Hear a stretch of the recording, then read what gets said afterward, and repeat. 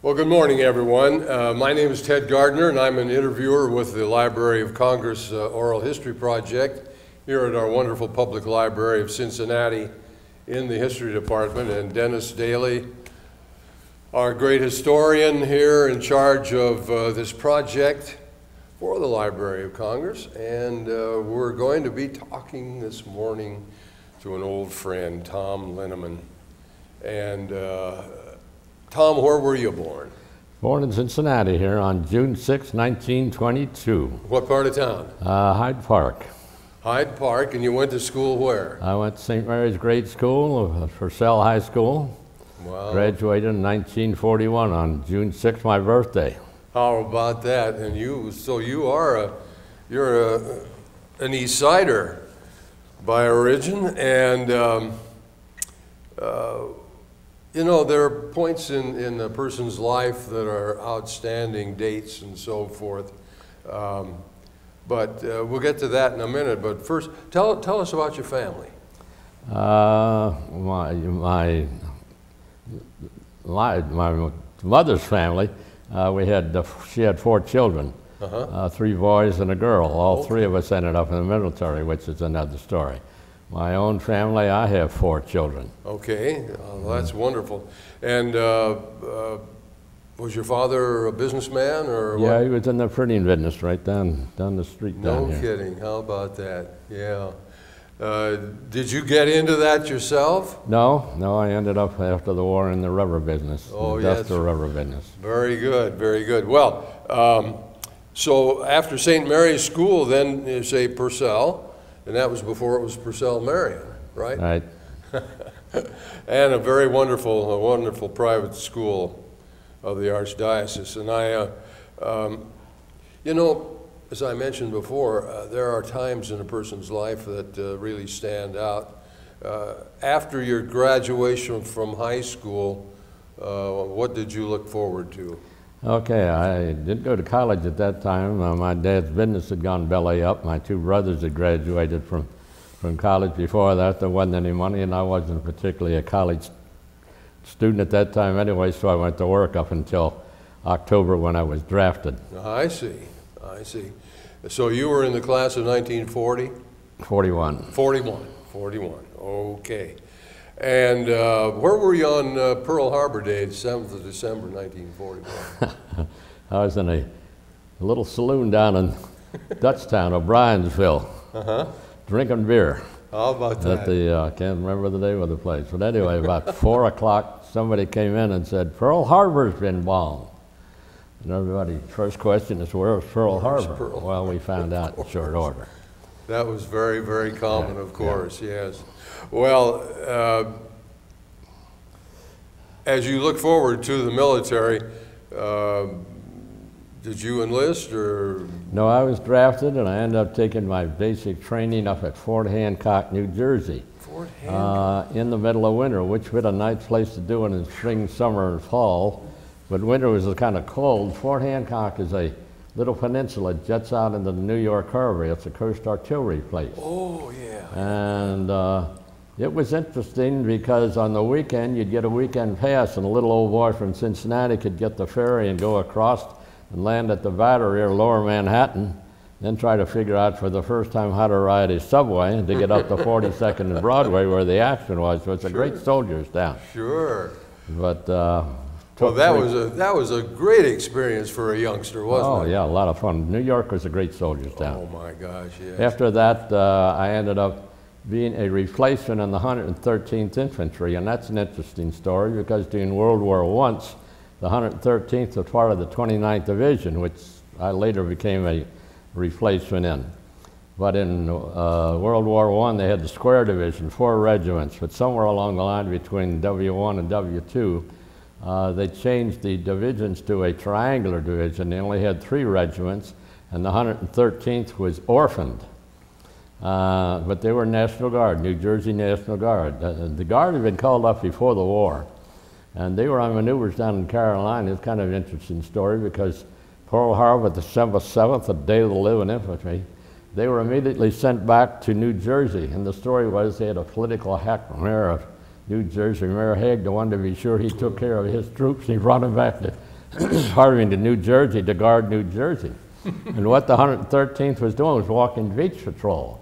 Actually, they were responsible for 3 states, Long Island, New York, New Jersey, and Delaware. And boy, that was, we didn't realize at the time, but if you wanted to fight a war, that was the place to be. What you do in the daytime, you didn't have anything to do. At nighttime or early in the evening, they'd put us in trucks and take us up and down the coast. When it got dark, there was 12 of us in each detail. 2 guys would walk north and 2 south, and they walked for an hour till they ran into the guys coming down from the other thing. Then you go back into the hut and go to sleep. If you know the 3rd kit, you walked only maybe 2 hours. And we're walking the beaches like, you know, people spend great money to go down to Florida to walk the beach of New Jersey. And I'm getting paid for this thing. It was war in wintertime. It could be a little gamey if you had a nor'easter, but in the springtime and summer it was great. Oh, yeah. But some way, somebody down in Washington figured out that if Adolf Hitler couldn't get across from the Pas-de-Calais 15 miles and land in England, how in the heck was he going to get over to New Jersey, and what are we doing with all those red-headed guys walking the beaches? Because the guys on Guadalcanal were getting their licks in the 1st Division in Africa, Kaiser and Faster, and they needed replacements. They said, sure. Boy, let's get those guys. So they took us off of there, sent us overseas. I went overseas. The trip over was uneventful. We got to England about a month before D-Day in a replacement depot. And we were just waiting for the big day. June of 44. I can remember on D-Day, my 22nd birthday, I was still in England. We were on a forced train march, and early in the afternoon, the news came down the line of march that the invasion had started, which they knew that was going to be problems. Within a week, we were sent down to southern England in one of the replacement places where they get you ready to go overseas. I remember the night before we went over, they served us a great big meal, steak, potatoes, the whole 9 yards. And I'm thinking, boy, it's just like the last supper before the guys go into the chair, you know. Got over to England to France, uneventfully landed about 10 days after D-Day, and landed at Omaha Beach. And at that time, they had cleaned up the mess. There weren't bodies floating around as there were on D-Day. And within, I guess, the 2nd week, I ended up as a replacement in the 29th Division, which is the 2nd time I was a replacement in a regiment of the 29th Division. And what was the nickname of the 29th? Did that have a nickname? Blue and Gray. The Blue and Gray. Blue and Gray, 29, famous, let's go. Famous and they were supposed to have taken St. Lo the 1st week of the war. When I got there, it was 2 weeks later, and we were still on the high ground around St. Lo. And it was a very lonely experience because when you're in the service, you get some buddies, and you have good friends, and you look out for each other. But when you're in a replacement, you keep moving up, and your buddy goes here, and your other buddy goes there. By the time I got in the front line, I knew nobody. Wow. And we were in hedgerow country. They took me, and I thought— Did you lose some friends? No, they were just moving to different places, okay? I thought it was very nice. They already had a foxhole dug for me. Well, it wasn't too nice because the guy on over here, that was his best buddy's foxhole, and he had been wounded or killed, I don't know what. So it was very, very lonely. So we were up there for, up till about July the 13th. It's now 5 weeks later, and we still hadn't taken St. Lo. St. Lo was a very important town to take. There was 8 roads leading out of it. They needed that town to move out into the rest of Normandy. That was a desperate So one of the stories I remember vividly that day, they pulled us off the line, moved us behind our lines. We were moving behind our lines from the right to left, and we came over an intense artillery barrage. Now, we weren't near our foxhole. When the artillery comes in, the safest place to be in a foxhole. You're safe with everything but a direct hit. When you're walking across the field, the only thing you do is the fastest you can get as down as fast. And you had just a second because you could hear the shells coming in. So you tried to get down, and you started praying. And I had a quick prayer with Jesus, mercy, Jesus, help me, and get flat.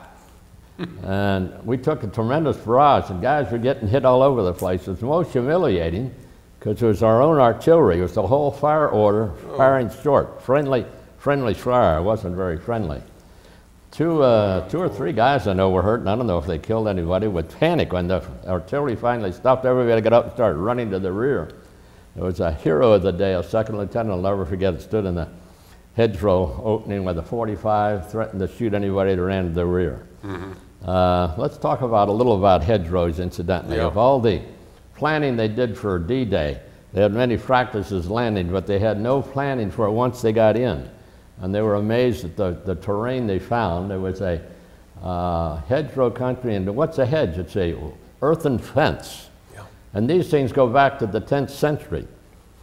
And the Normans built these around their fields. It's an earthen mound, maybe 5, 6 feet thick, 3, 4, 5 feet high, and down through the centuries, trees and vegetation and growing out of them. Thick. And take a football field, a little bigger, and build these things around. And then when you're attacking, you had to go from field to field. You had to climb over the hedgerow.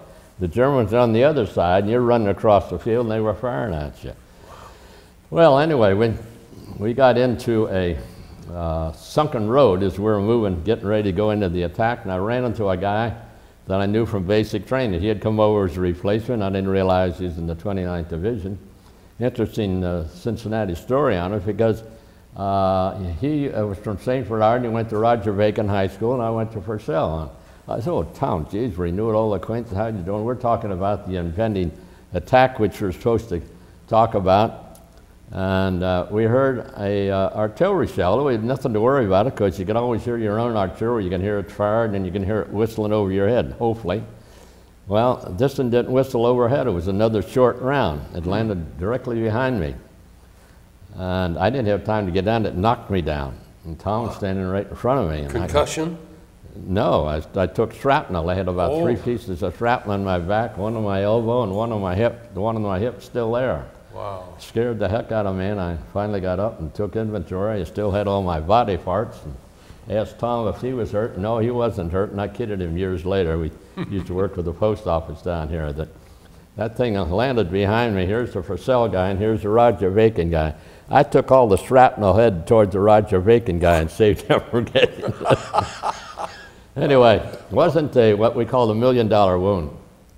$1 million wounds where you still got all your body parts, but they send you back home, no more combat.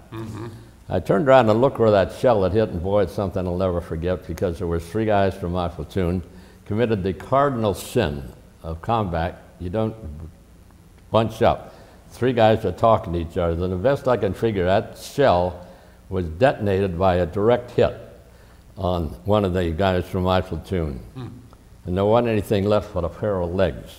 And they were grotesquely laying on top of the other 2 guys who were killed instantly. Oh, my God. And I look back on that and say, boy, there for the grace of God go I. I know that one guy is buried over in Normandy, and their cross it says known only to God. Well, I got back to England, they patched me up.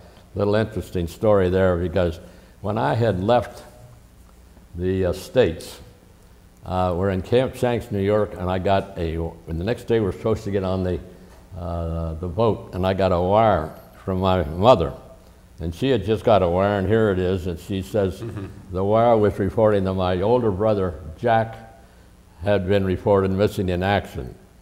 Well, I wanted to go home to Mother, and I went to my commanding officer, and he said, sorry, you're on the boat next day, and I was, so I didn't know what happened to him. Went overseas, and never got any mail over there, so I never knew what happened. Well, I'm in England at this stage, and I told you I had 3 brothers. My other brother, Bob, was in the Air Force, and he was back in the States, radio operator training for B-17s. Well, I'm laying in this tent hospital in southern England, recuperating. This is about in August, and a staff sergeant from the 8th Air Force comes by. I could see the stripes, and I looked, and I looked. Oh, my God. He kept walking, and he turned around. It was my brother, Bob. God, a great family reunion. Oh, didn't know he was over there. My gosh. So we talked, and of course, then I asked him about Brother Jack, and Mother had got the second telegram that he was killed in action. They found him. And by this time, my brother Bob knew all about that. He knew that my mother had got the 3rd one, that I was seriously wounded. So kind of sideline story to this. He was over there flying combat missions. He didn't want to worry Mother, because Mom had enough problems. He told her he had a desk job, which made a good story up until the front page of the Inquirer was a picture of a B-17 crew coming back from a successful raid over Berlin. They had the crew pictured in front of it, and underneath it the names, and there was Staff Sergeant Radio Officer Robert Linneman. Oh, so that blew his story. So blew it. my mother really had big problems. Oh. Okay, so they patched me up, and I went back and joined the 29th Division just at the end of the Brest campaign. I missed that, fortunately, because it was a brutal battle. Brest was terrible. And yeah. boy, there was a great rumor immediately after that, because the 29th Division had landed at Omaha Beach and St. Lo, Vere, and Brest, that they were now going to be occupational troops in the fort of Brest. And I said, boy, that's a winner. That rumor lasted about 2 days, and the next thing you know, we're in boxcars going over to catch up with the rest of the war, which is now on the German border. It took a couple of days. Remember the last day we rode out of France into Belgium, detrained in Belgium, and walked into Holland. And one day I went through 3 European countries. And we were on the line at in Holland. In October the 3rd, the 29th went into the attack, crossed the German border, and we captured a small town called Beveren. And my company was not in the attack. We came in later in the day to take up defensive positions. Just a small community, a farm community, one long road. And as we're walking up the road, my sergeant, who I had just met recently, is putting 2 guys in each house, and you 2 guys go in here, and they go to the next house, go in there, and take up a defensive position. We're now walking by a church, and he says, "Soldier, you go in." He didn't know my name. "Take this VIR man with a Browning automatic and go in the church and take up a defensive position." Well, I'm trying to think, how can we take a defensive? There's no place to dig in. And furthermore, it troubled me because churches are God's house. You don't fight a war in a church. It's a place of prayer and understanding and peace.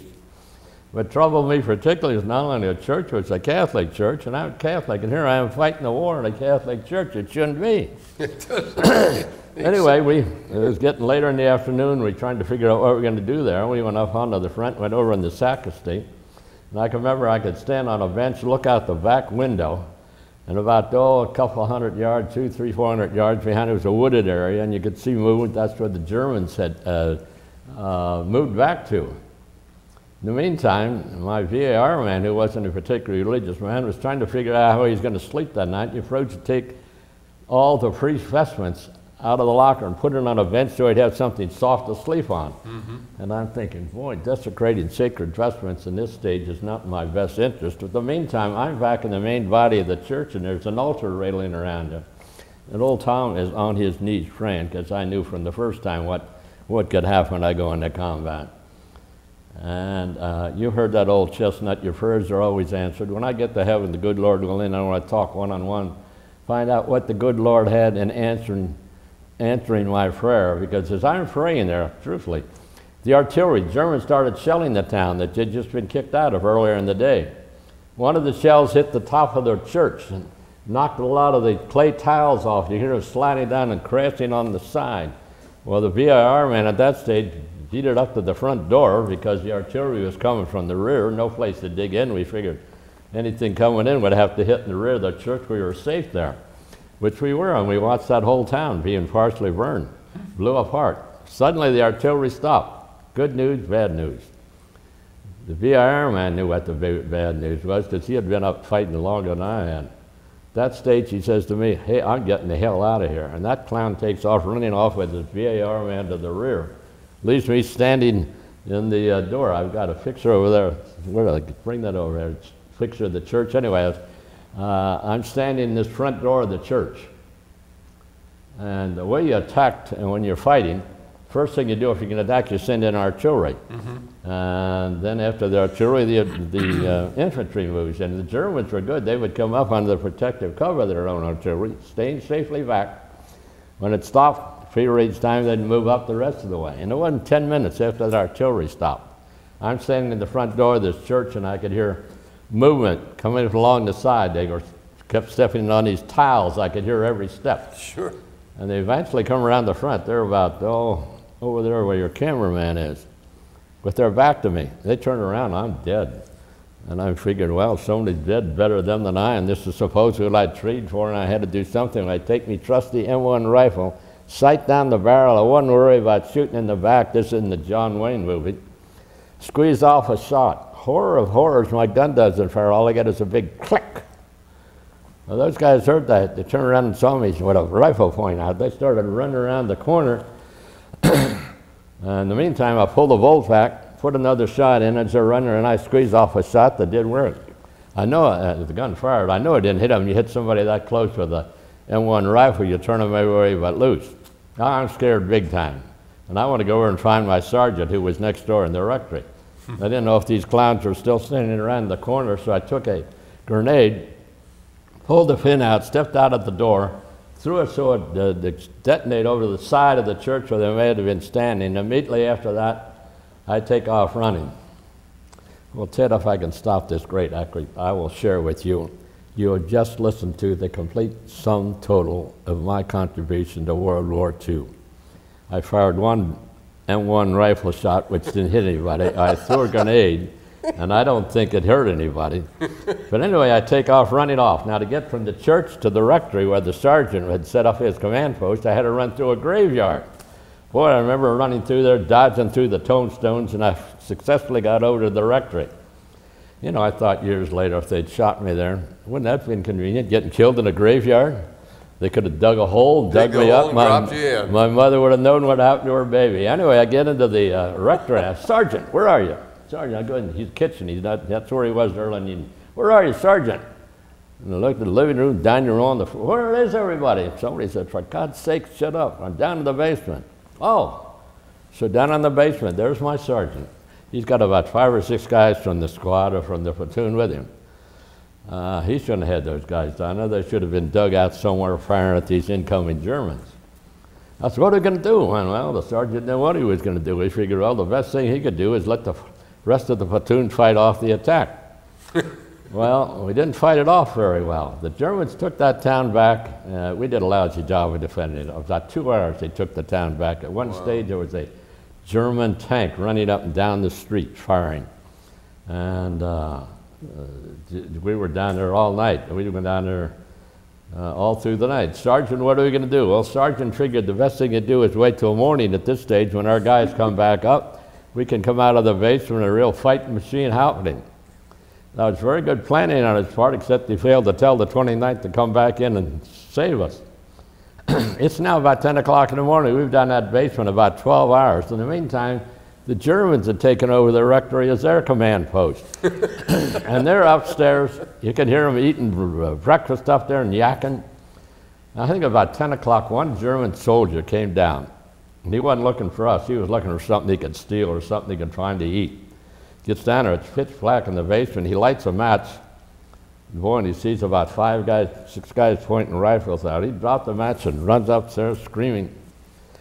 And I thought later on, you know, we could have shot that guy, and if we did, it would have been the end of the story, cut. Because all they had to do was throw a grenade down, and there would have been 1 dead German and 5 or 6 dead Americans, and you don't win a war with those ratios. Mm-hmm. Well, at this stage, the Germans knew we were down there, and now they started shouting down at us, and they continued to shout down at us. And hey, the true story, I had a flashback. When I went to Rossell, it took 2 years of German. I got a C, and I don't think I deserved it, but I remember the professor telling the class, pay attention, learn a second language, you might help you someday. I had a flashback. God, I wish I'd stayed awake in that class. But what they were shouting, we figured out, was, Kommen Sie raus mit Hundi ho. Come on out with your hands out. So the sergeant says, well, you better go up. So we walked up the steps, and gentlemen, I thought this was my last day on the earth. Obviously, it didn't happen. We were taken prisoners of war. Where do we go from there? The interesting story of prisoners of life, I'll try to run through as quickly as I can. That day, they marched us back to the rear of Germany, and we walked all day. We got to a town, I believe it was Aachen. Had a small compound there where they had about 20 plus prisoners there. It was a P-51 pilot, most of the guys from the 29th Division. And we went in for the interrogation. It was kind of interesting. I was one of the last guys interrogated.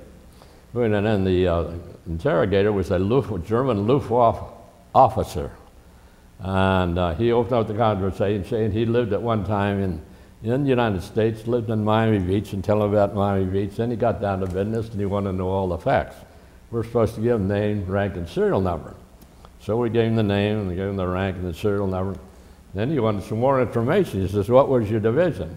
And I'm saying, sir, I can't tell you. Name, rank, and serial number. And he says, I got a 29th patch on. He says, well, I see you're on the 29th Division. Oh, okay.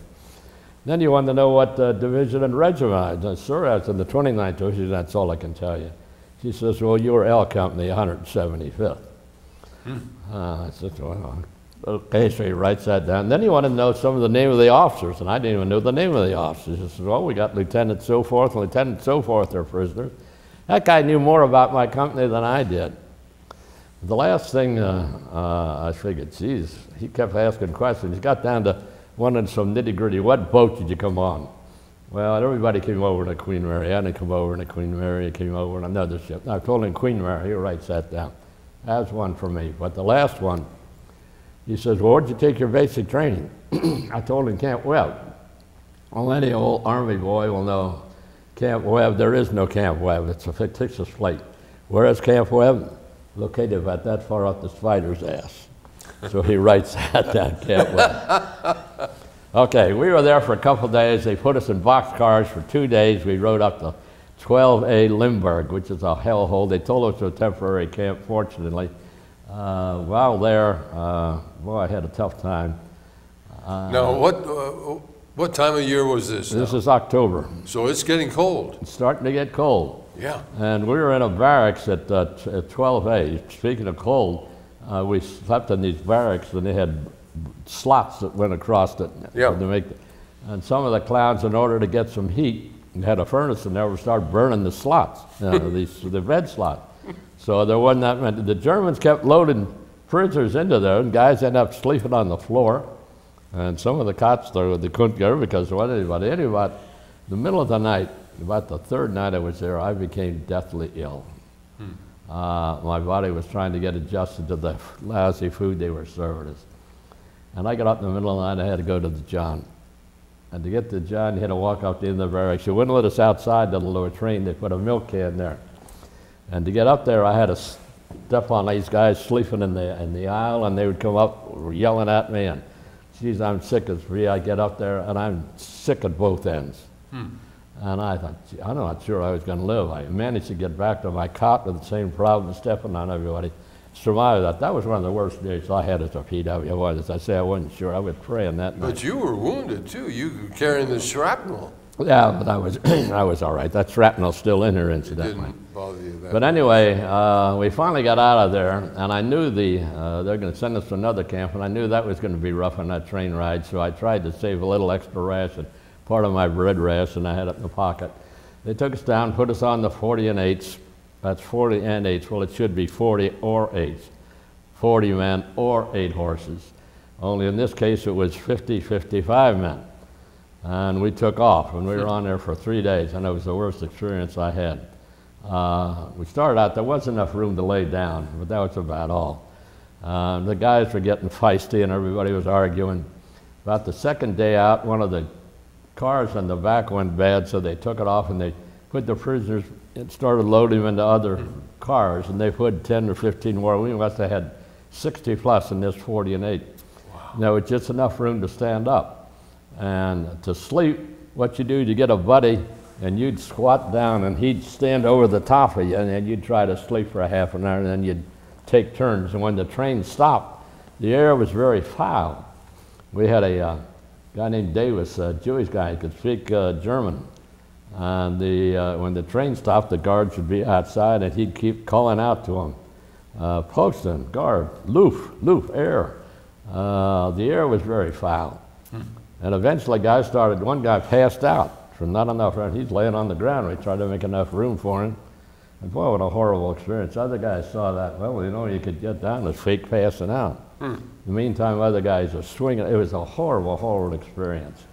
After 3 days, we finally got to 7A, which is down in Bavaria, Moosburg. It's about 35 kilometers from Munich. And as I look back on it, if I had to be in some place, that was about as good as you can get. It was away from most of the fighting. It was in southern Germany. And the good part about it was about 100 miles from Switzerland. As a POW, according to the Geneva Convention, you were entitled to and supposed to get a Red Cross parcel, 1 box per man per week. Box was 12 by 12 by 4, and in there was some great stuff. Spam, which tasted like filet mignon. They had creams and crackers. They had a little can of powdered coffee. Had a bigger can of Klim, or Stay Klim, K-L-M, spell it backwards, M-I-L-K. Powdered milk. You put some water and you had milk. And the other thing you had in there was a bar of soap, very valuable, but they also had a form of currency. Well, currency, define your terms. Actually, they were American cigarettes. And everything was valued on the American cigarettes. The pound, the mark, the lira, the dollar had no value. And we never got a steady supply of the boxes. When you got them, it was 2 men on a box. You had to split it. And a half a box was still a pretty good deal. You could survive.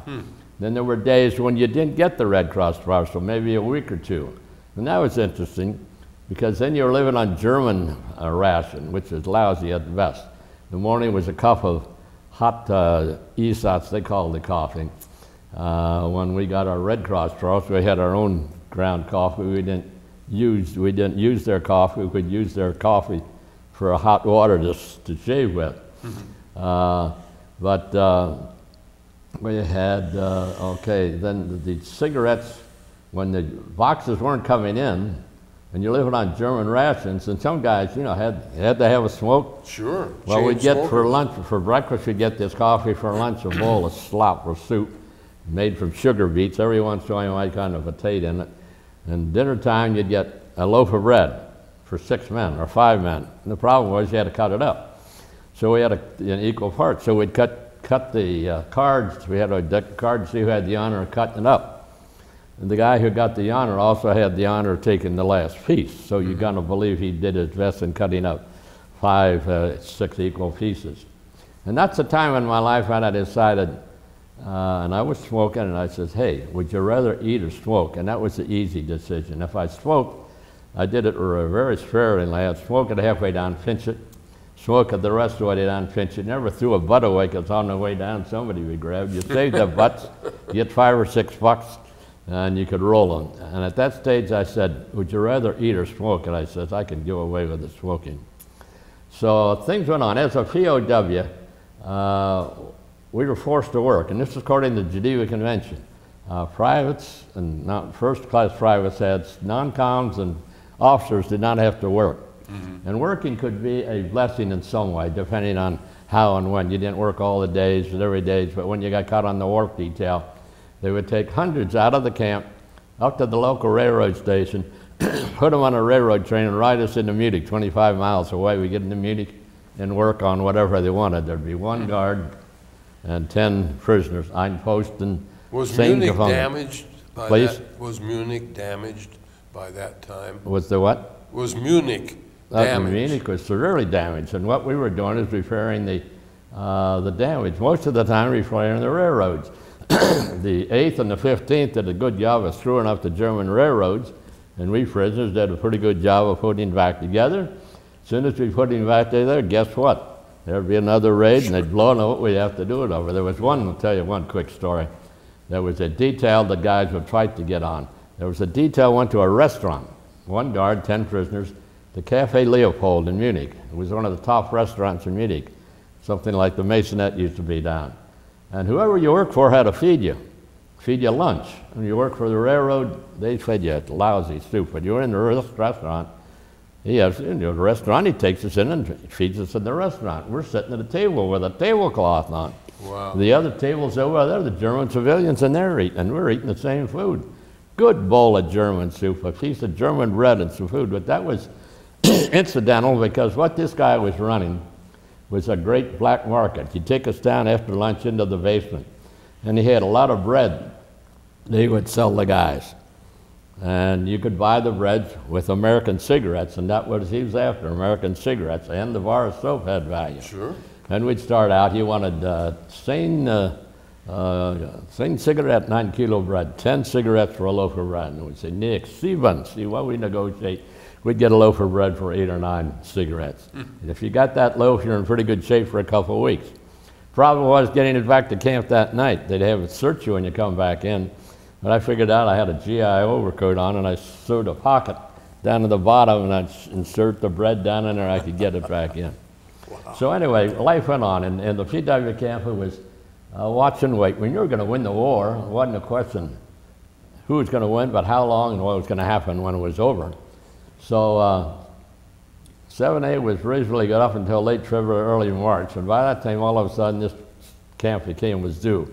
What was transpiring is the advancing armies were coming in other camps. In Stalag Luft 3, you heard that story. 3, yeah. They took most of those prisoners out of there before the Russians got to them and moved them in, and a lot of them, thousands of them, ended in our camp. And I guess there was twice as many people in that camp that the camp could hold. At that stage, it got a little gamey.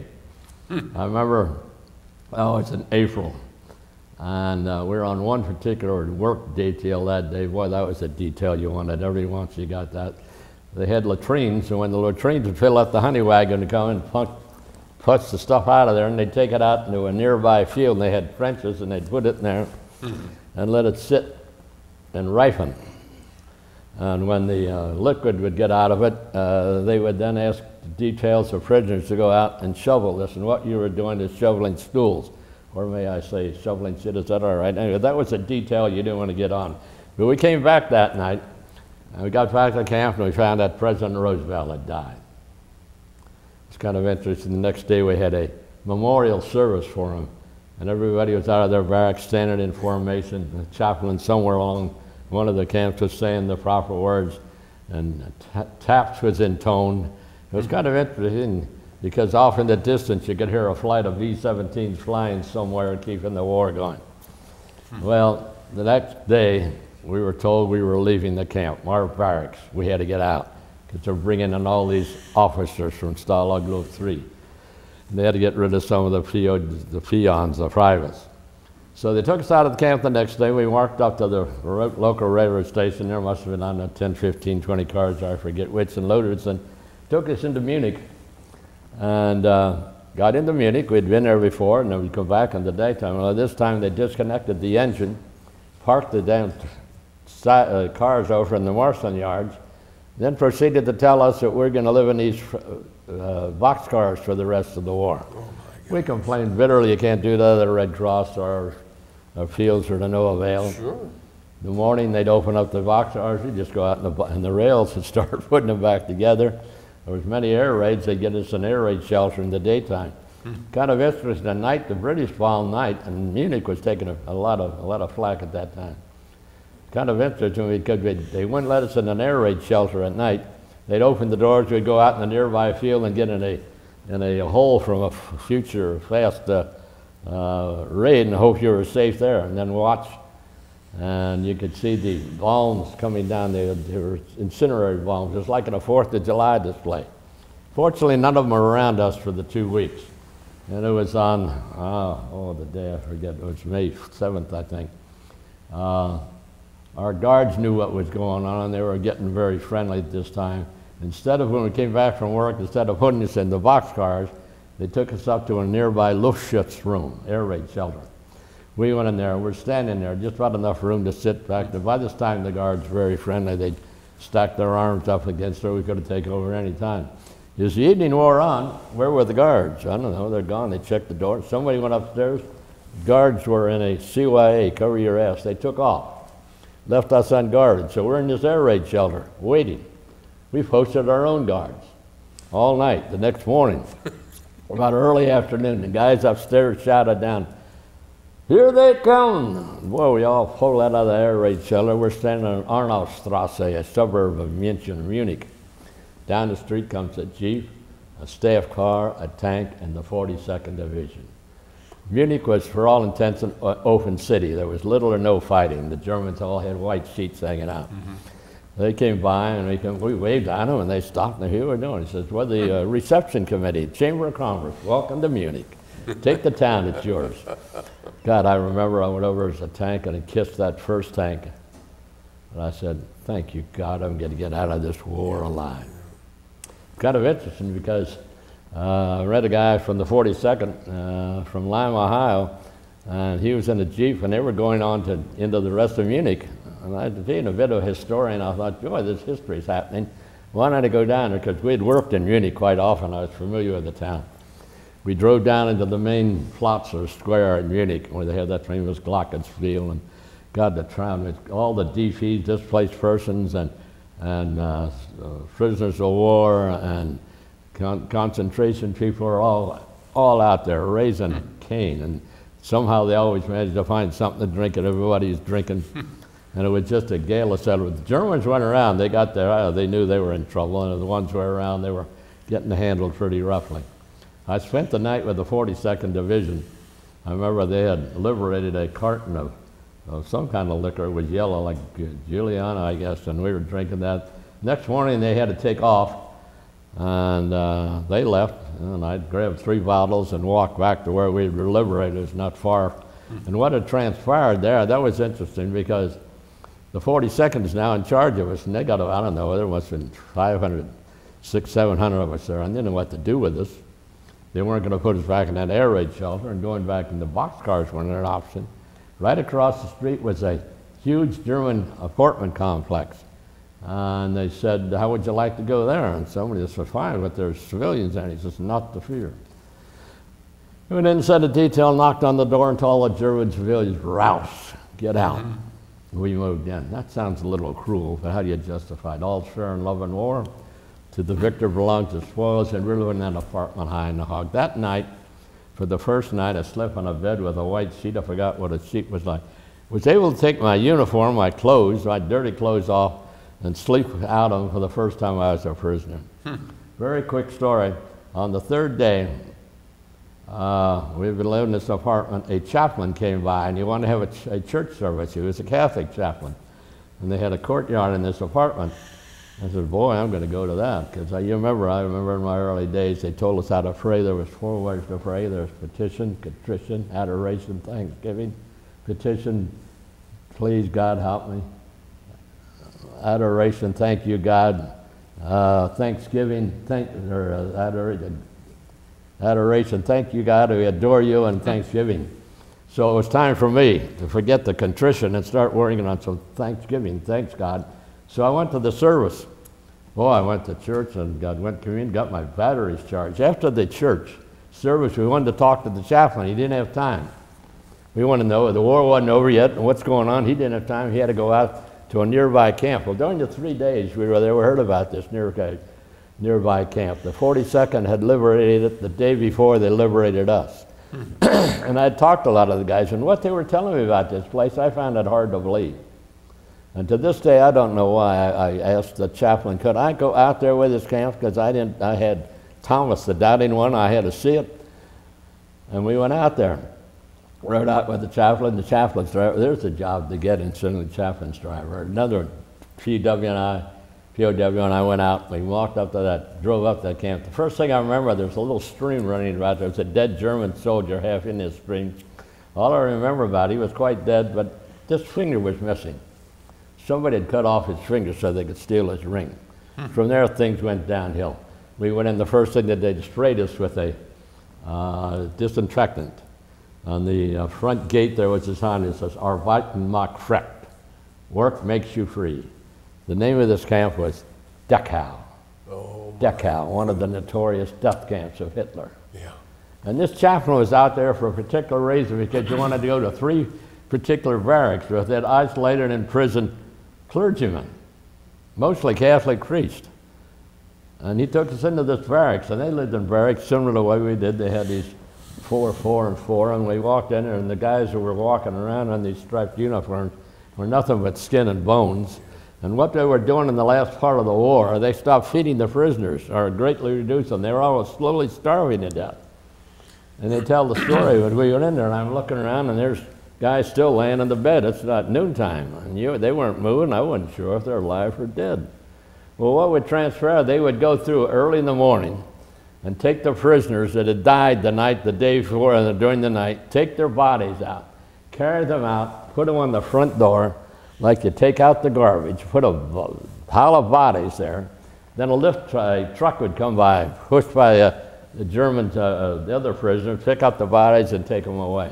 Goodness. And I thought years later, remember the early days of Christianity and what the Romans did to the Christians in the Colosseum. They used to feed The Christians of the lions. Hey, how many Christians can the lions eat? The Germans in the 20th century had defined martyrdom down to a fine art. They were killing them by the thousands. Yes, yes. Well, one of the beautiful parts of the story, he took us next door to a barracks, and this wasn't one where they lived in, it was one where they ate, and they had converted to a temporary chapel.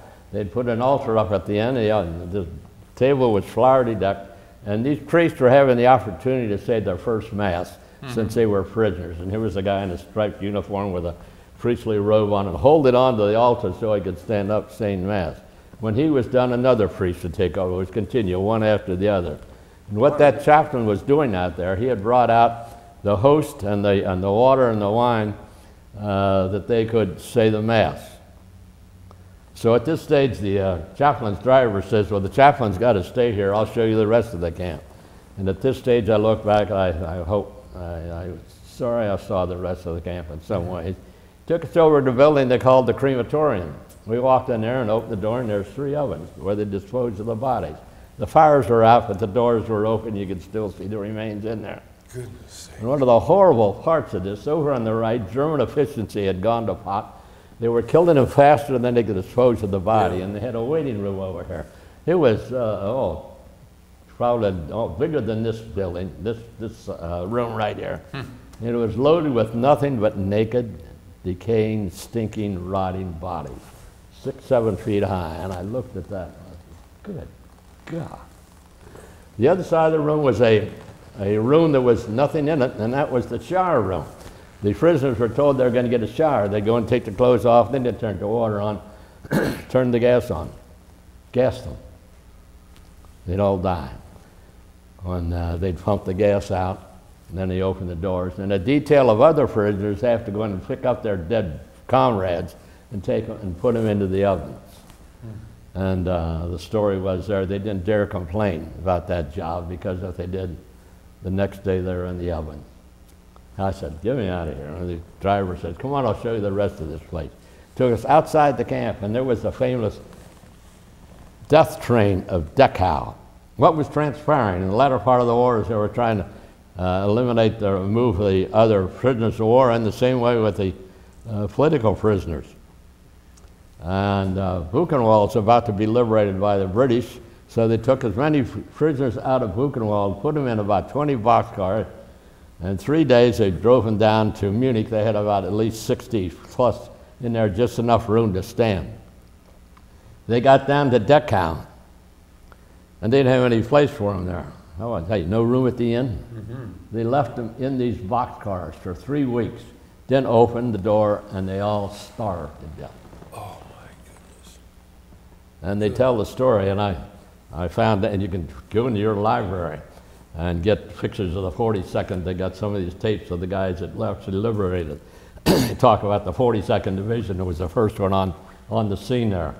And the scouts are out. The first guy gets up to this train, and he sees this, and he couldn't talk. He ran back to his sergeant, and all he could do was point.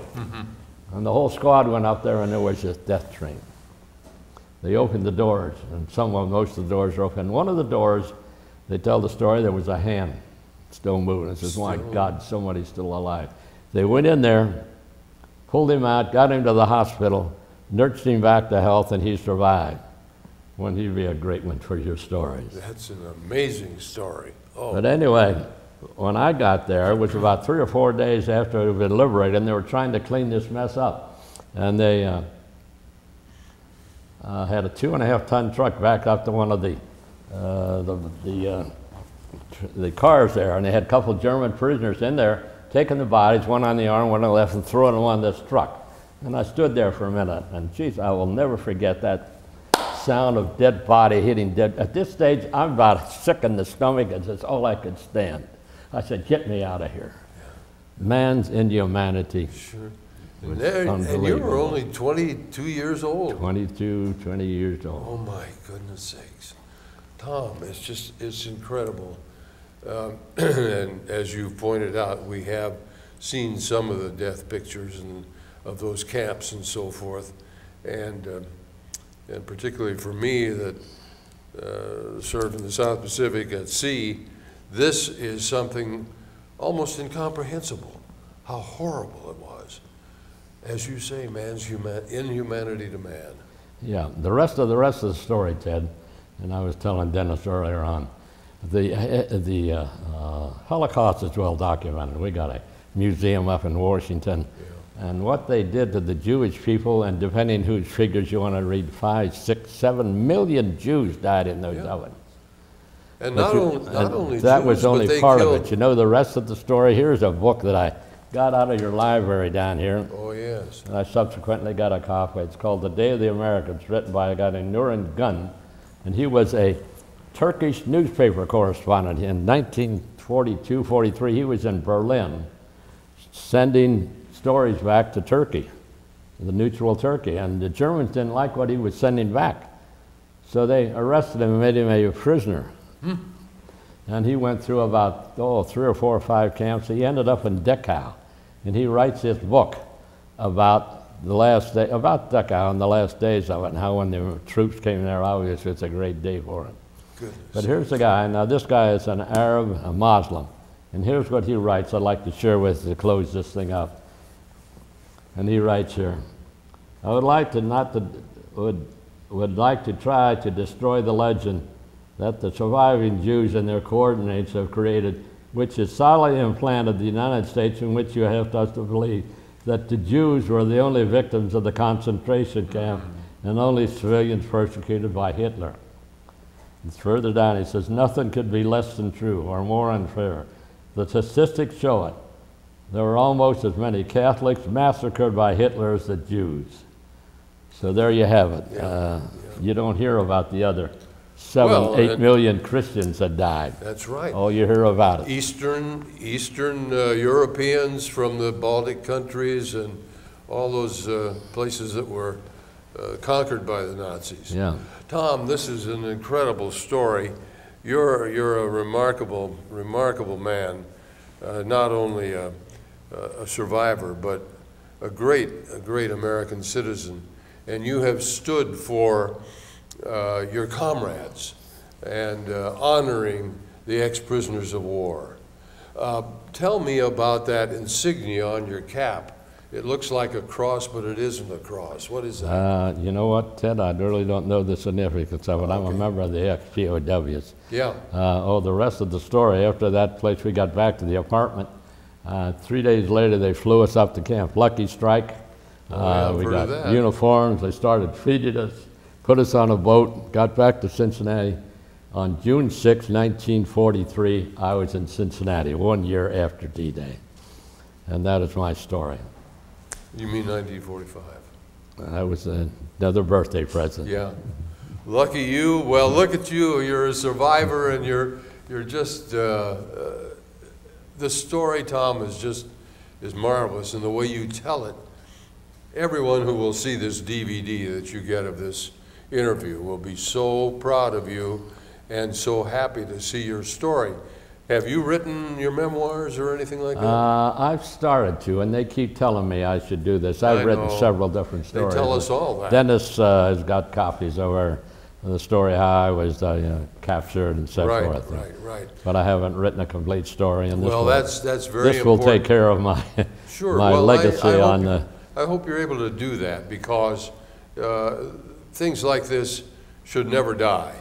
And we've lost so many men, who didn't tell their stories, and of course they'll be lost forever. Yeah. But closing thought on this. Okay. This was my mother's war. She Yes. received 8 telegrams. By the end of the war, she was on first name basis with the Western Union man. I can imagine. That was before computers and email guys. Sure. The first one, the first one, my brother Jack was missing in action. The second one, he was killed in action. The third, that I was seriously wounded in action. The fourth, that I was missing in action.